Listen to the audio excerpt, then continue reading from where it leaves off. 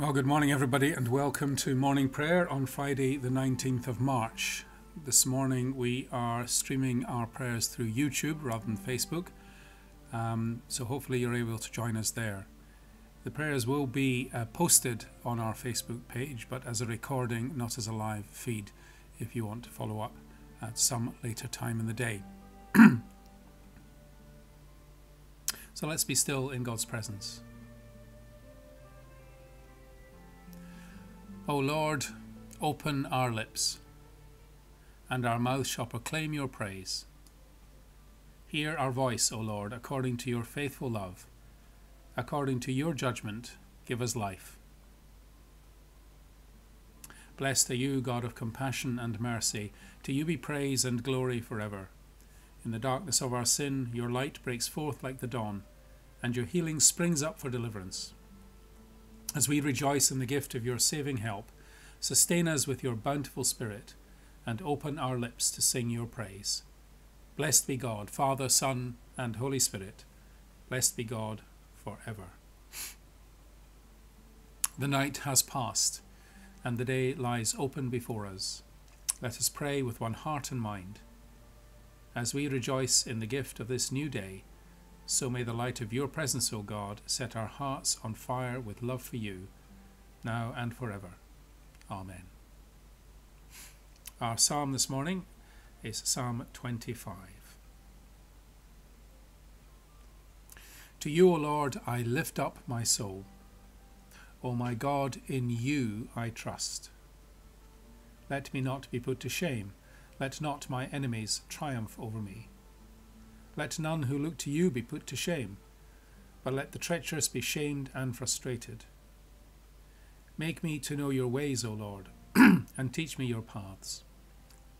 Lead me in your truth, and teach me, for you are the God of my salvation. For you have I hoped all the day long. Remember, Lord, your compassion and love, for they are from everlasting. Remember not the sins of my youth, or my transgressions. But think on me in your goodness, O Lord, according to your steadfast love. Gracious and upright is the Lord, therefore shall he teach sinners in the way. He will guide the humble in doing right, and teach his way to the lowly. All the paths of the Lord are mercy and truth, to those who keep his covenant and his testimonies.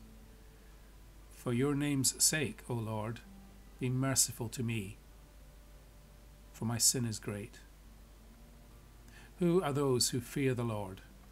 Them will he teach in the way that they should choose. Their soul shall dwell at ease, and their offspring shall inherit the land. The hidden purpose of the Lord is for those who fear him, and he will show them his covenant.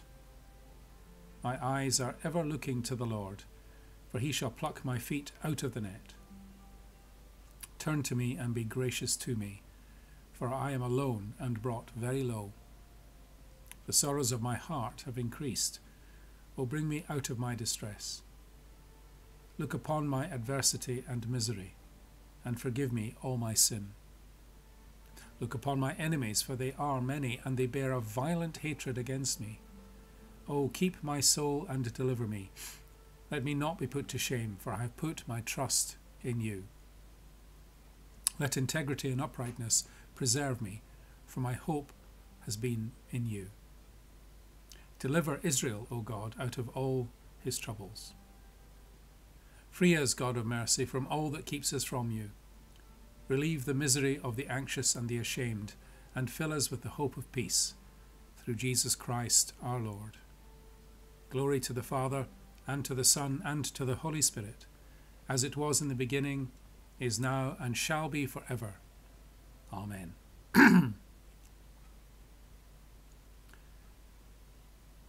Our reading this morning comes from Matthew's Gospel, reading from chapter 13, verse 54. Jesus came to his hometown and began to teach the people in their synagogue, so that they were astounded and said, "Where did this man get this wisdom and these deeds of power? Is not this the carpenter's son? Is his mother not Mary? Are not his brothers James and Joseph and Simon and Judas? Are not all his sisters with us? Where did this man get all this? And they took offence at him. But Jesus said to them, Prophets are not without honour except in their own country and in their own house. And he did not do many deeds of power there because of their unbelief. To you, O Lord, I lift up my soul. O my God, in you I trust. You are the God of my salvation. To you, O Lord, I lift up my soul. In you I hope all the day long. O my God, in you I trust. Remember, Lord, your compassion and love, for they are from everlasting. To you, O Lord, I lift up my soul. O my God, in you I trust. Saviour of the world. Jesus, Saviour of the world, come to us in your mercy. We look to you to save and help us. By your cross and your life laid down, you set your people free. We look to you to save and help us. When they were ready to perish, you saved your disciples. We look to you to come to our help. In the greatness of your mercy, loose us from our chains. Forgive the sins of all your people. Make yourself known as our Saviour and mighty Deliverer. Save and help us, that we may praise you. Come now and dwell with us, Lord Christ Jesus. Hear our prayer and be with us always. And when you come in your glory, make us to be one with you and to share the life of your kingdom. Glory to the Father, and to the Son, and to the Holy Spirit, as it was in the beginning, is now, and shall be forever. Amen. And so we come to our prayers. This morning, when I say Jesus, Saviour of the world, if you wish to respond, the words are, through your cross you have restored our life. Lord Jesus, you know the secret thoughts of our hearts. Direct our ways to seek your will. Hear the cry of our hearts as we come before you in prayer. We pause to think of the day ahead.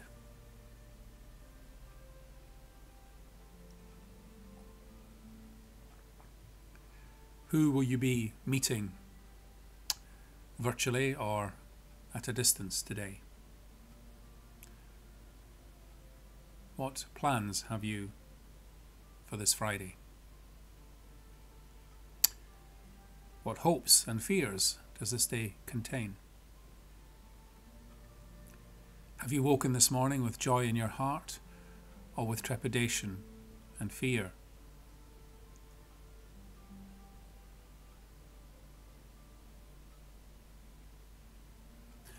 Lord Jesus, may we not be like the people of Nazareth, shutting you out because we think we understand you so well. Father, may our hearts not be hardened with unbelief, thus preventing you from doing any miracles there. We open our doors to you. We welcome you into our day, into our activity, however ordinary and mundane it may seem to us. We thank you, Lord Jesus, for your death and your resurrection, soon to be celebrated at Easter. Jesus, Saviour of the world, through your cross you have restored our life. So we pray for the church, our own churches of St. Lawrence and St. Thomas, the other churches of Ellesmere Port, the churches of our wider community, and the national churches and their leaders. We're all of us on that spiritual journey. We're all of us needing to come close to Christ. So let's pray for church leaders, local and national. Let's pray for vision and wisdom as we begin to open up our churches again and restore normal parish life. So can I encourage you to name church leaders, your own churches, the national churches, And not just those who are clergy, but those who lead in other parts of Christ's church, those who lead so-called parachurch organizations. Lord, we pray this morning for Christians Against Poverty, for the Church Pastoral Aid Society, for the Church Mission Society.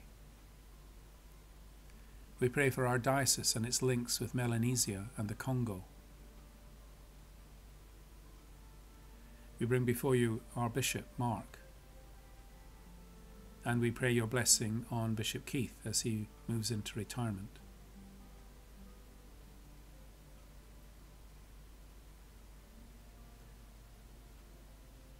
We pray for our archdeacons.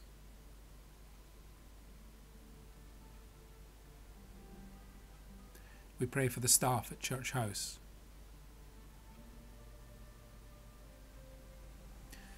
And we remember the other churches of Ellesmere Port. We pray for Father Neil, for Jane,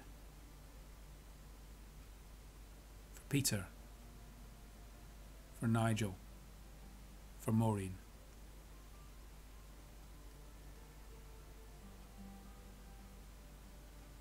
Saviour of the world, through your cross you have restored our life. We bring to you, Lord, as we do just about every morning and evening, the leaders of our nations, the leaders of our world. We remind ourselves that though many of them are not believers, they are in place because of your will. It is your desire to have men and women offering good government, that there might be order rather than chaos. So we name before you leaders in the world. We know some of them by name, but there are prime ministers and presidents and other leaders of countries whose names we've never heard, but whose actions influence the lives of many. So Lord, we pray for the leaders of countries in Eastern Europe, for the government of Greece,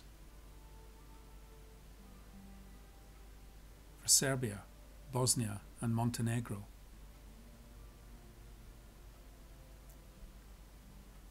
for Iraq and Iran,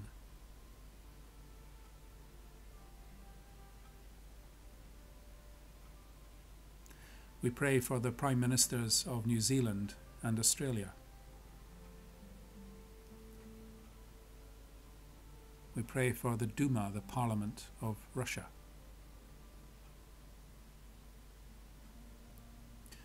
And for the Prime Minister and other officers in the government of Japan.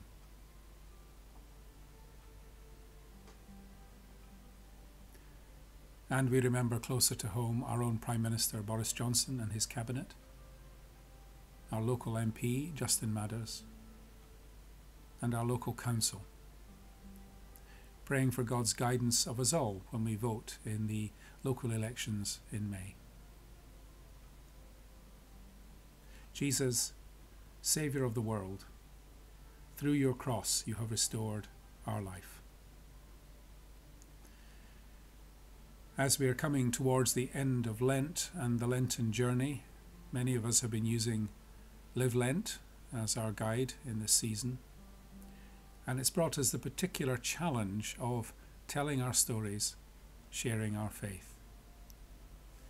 In a moment we'll be able to pray for our 5 a day, but one thing that struck me from Live Lent is the challenge to us to be willing to tell our story, share our faith, and to trust in the power of God's Spirit to use our story sharing as a means of touching the hearts of others. I've already mentioned in prayers before how I reflected on my own story into faith and how it was through a friend of mine at school who became my best man in later years, but who effectively led me to Christ when he was 12 years old and we were both librarians in the school. Looking back, I wonder why I put my faith in Christ as a result of what was quite a straightforward and short conversation. But that's the point. Stephen, my friend, was being faithful in sharing his story. the Spirit, my eternal friend, was intent on bringing me into Christ's kingdom. So maybe silently, or you might want to post a prayer for yourself. Lord, help me to share my faith with others. Help me to be prepared to give an account of the hope I have within me, and to do so with gentleness and respect.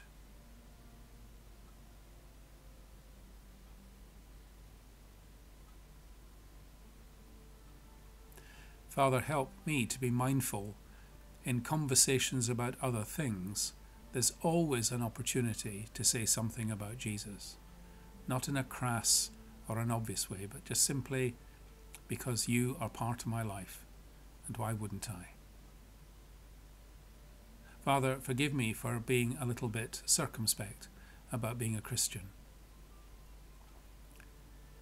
If I meet somebody for the first time, within 5 minutes I'll know whether they support Liverpool or Everton or Manchester United, or whether they enjoy the Lake District or are into the soaps. They'll tell me because it's part of their lives. Father, help me to tell others that you are a part of mine. Jesus, Saviour of the world, through your cross you have restored our life. And Lord, even as we are offering ourselves as agents of the gospel and the tellers of our stories, we want to bring to you those we wish to hear that story and make it their own. So this is our opportunity to pray for our 5 a day, for those closest to us. Or just as we pause for a moment and find an unexpected name or face pops into our minds, just to offer them to the Lord and ask for their salvation. Lord, I pray for Les Lyons.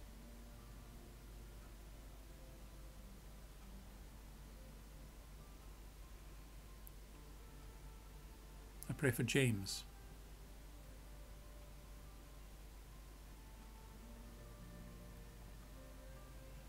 I pray for Steve and Steve.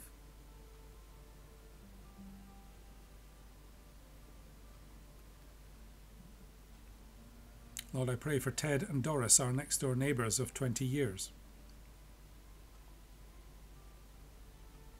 and their son Neil.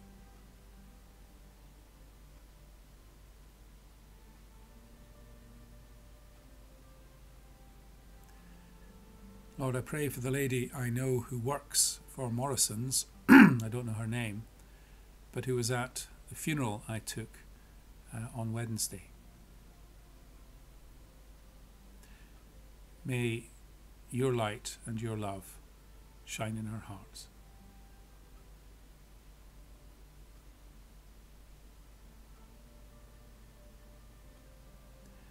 And Lord, we want to pray for the emerging mission of our churches as lockdown ends. We bring to you the Hamper Project for Easter, but we look forward to Falcon camps in the summer. We look forward to a perhaps memorial service at the end of the year for all the families for whom we've taken funerals in lockdown, where a recent Church of England report has suggested that many felt, not through any fault of the church, but just felt shortchanged by the circumstances. And pray that we might be able to have a meaningful memorial that both blesses and comforts people, but also inspires them to seek the God who gives life and conquers death.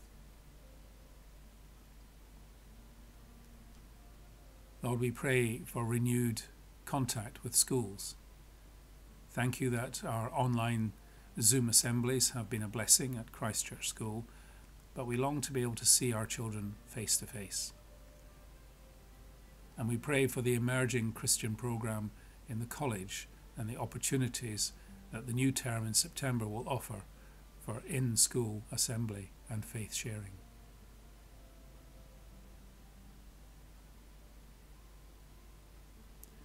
Jesus, Saviour of the world, through your cross, you have restored our life.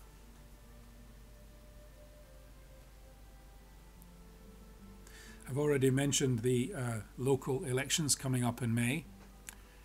We thank God that it looks like St Thomas Church may be used as a polling station because the authorities wish to try to avoid schools if they can.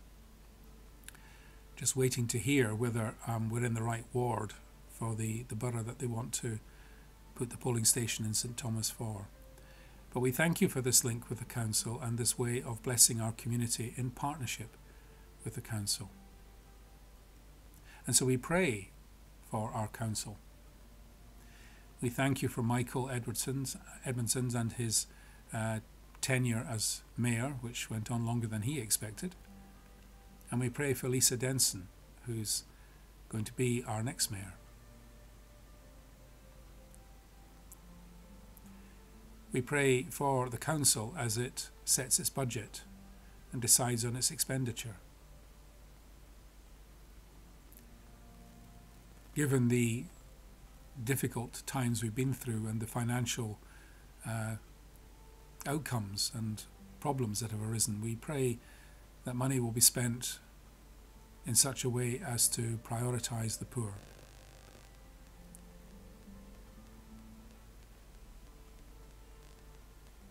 And we pray for ourselves that when we come to vote, if we are voting this year, that we would not vote so much for ourselves but for our community and for what we believe is the best way of serving our community in the year ahead.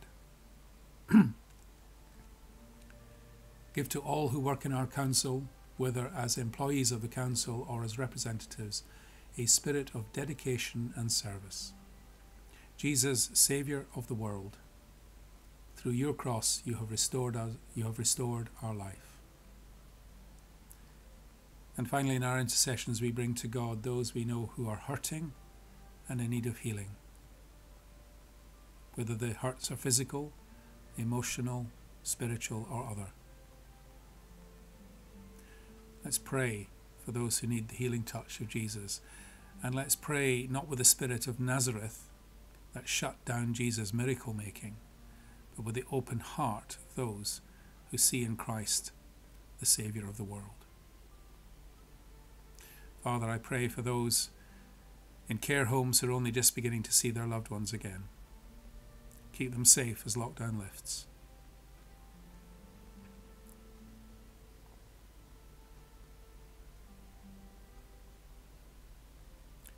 I pray for those who are suffering from long COVID, for Gemma.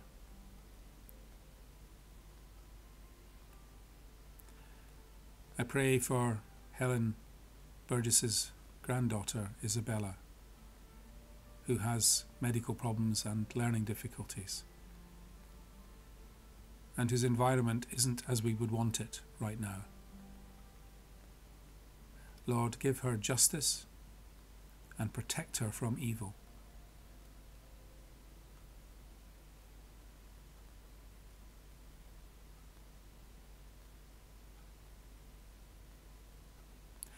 Lord, we pray for those with mental health difficulties, for those who can't understand the restrictions of the pandemic and are distressed by them.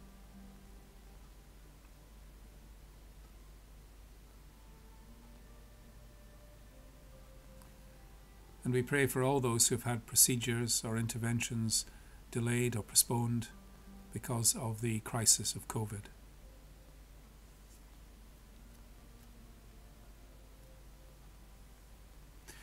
And Lord, even as we pray for the sick and the needy, we give you thanks and pray for the NHS and all who work in hospitals, surgeries, in home visits, in clinics, who have been under such pressure this last year. Lord, when this pandemic is over, they will need a measure of healing, and it may take some time. And we do pray that government would recognise their service, their vital service, and pay them a decent wage.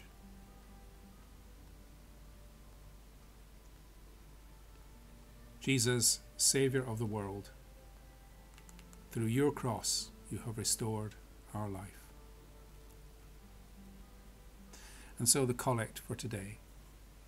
God our Father, who from the family of your servant David raised up Joseph the carpenter to be the guardian of your incarnate Son and husband of the Virgin Mary, give us grace to follow him in faithful obedience to your commands, through Jesus Christ, your Son, our Lord, who is alive and reigns with you in the unity of the Spirit, one God, now and forever. Amen. And trusting in the compassion of God, and as our Saviour taught us, so we pray. Our Father in heaven, hallowed be your name. Your kingdom come, your will be done on earth as in heaven. Give us today our daily bread. Forgive us our sins as we forgive those who sin against us. Lead us not into temptation, but deliver us from evil.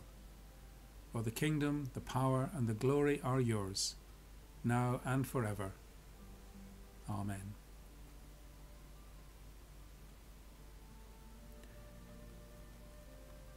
As we come to the end of our time together, may God bless you in this coming day. And may this final prayer make you aware that God is with you, whatever your circumstances. Holy Spirit, when we feel alone, we are comforted because you pray with us. When we are silenced by suffering, we are grateful that you pray through us. And Jesus, when we feel helpless, we are strengthened because you're with the Father right now, praying for us. So may God's blessing be upon you today and upon those whom you love. We meet again for prayer tomorrow at 9 o'clock. Please do join me then. But bye for now.